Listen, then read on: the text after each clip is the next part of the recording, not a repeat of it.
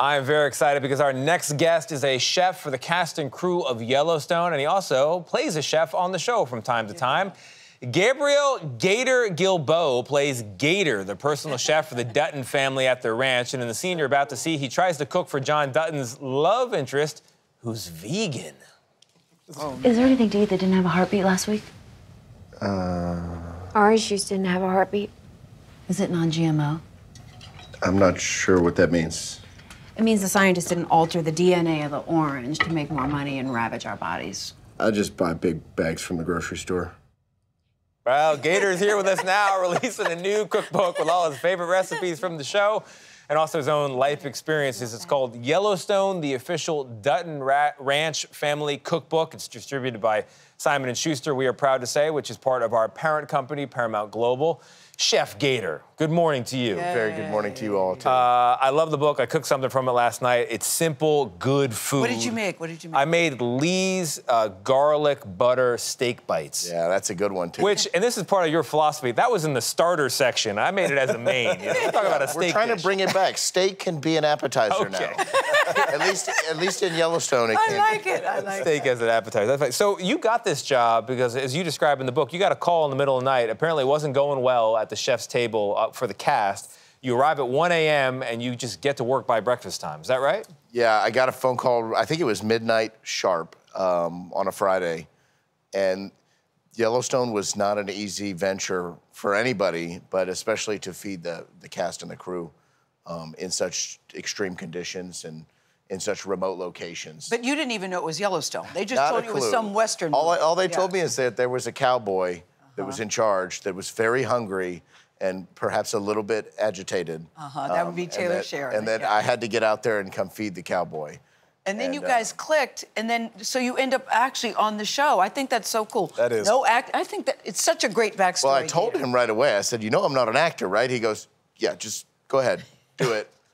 Go do Gator stuff. I've been doing Gator stuff for years now, so it seems to be working out. It is working out great. No, when you talk about in your book your Gator stuff, I just fell in love with you in this book. You said you've got Cajun heritage, but sometimes on the set what you like to create is a Gator vibe.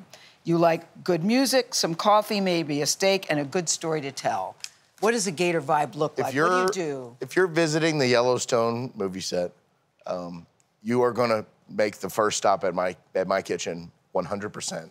Or maybe the wrong person invited you, but that is going to be your first stop. It's a good way to get you in the zone for what we're all about at the ranch, and I think I'm an integral part of being on Yellowstone. You got to go eat some Gator food. Of course, you go the Gator vibe. Have a coffee. I like maybe it. have some more. You know, it's an important place to start. For sure, the show is wildly successful, and I love that Yellowstone is leaving no crumbs, pun intended, on the table of the success. But this isn't easy to write a book. What was the best part and maybe the most difficult part of writing this book? It was incredibly difficult to transfer stuff that I've been doing for years, at home and for television productions and film productions, that I just did by sense. I did by taste and touch, and I knew the recipes in my head. Oh, you're kind of old school with it. Very much so, and to actually literally put pen to paper and come up with measurements and portions, and that was very difficult for me because it was something that I'd never done before. I was never a recipe guy, and I had them here, but not here. The Gator, the recipes, the potato corn chowder. I wanted to lick that page. Rips fried bread. Wanted to lick that page.